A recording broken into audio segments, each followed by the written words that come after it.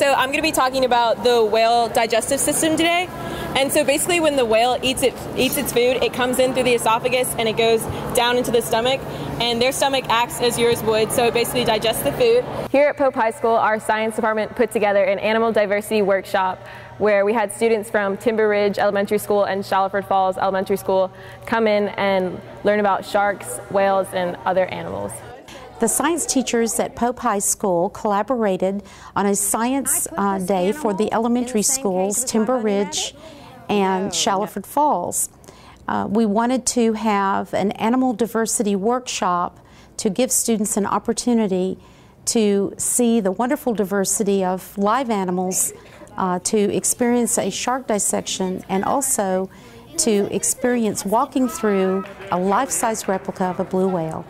We got to take a look at the internal features of a shark. And the students got to point out what each organ was and how they worked, like the heart and the liver and this and that stuff. It was a really big opportunity for us. It was really nice. In previous years, students from Timber Ridge Elementary have come to Pope High School to dissect the shark. We decided to expand the science experience to include collaboration between our high school students and the elementary school students. We got to learn about the right whale and how people have been hunting it down, and we got to learn a lot of cool facts about it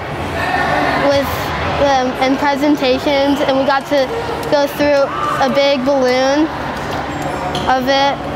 We got to see the mouth and how the teeth work.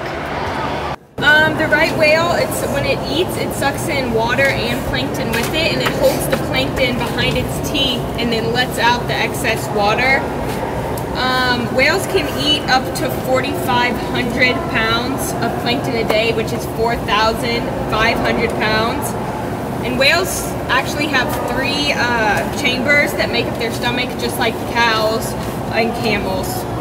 Mrs. Ransom and her AP Biology students conducted the shark dissection.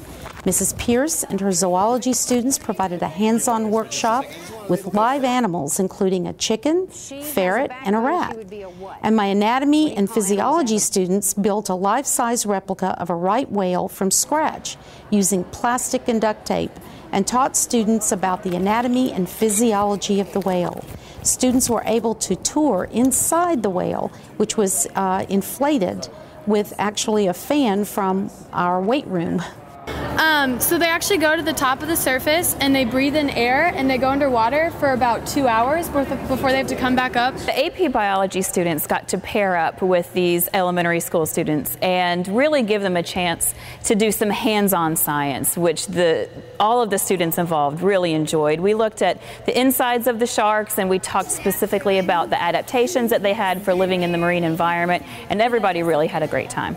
We got to look up closely at what the skin really looked like, and it was really, it was bumpier than I expected, and the brain, we got to pull out the brain and look closely inside and see the wrinkles on it and stuff. If you would like more information about our biology program here at Pope, please visit our website at cobbk12.org/Pope.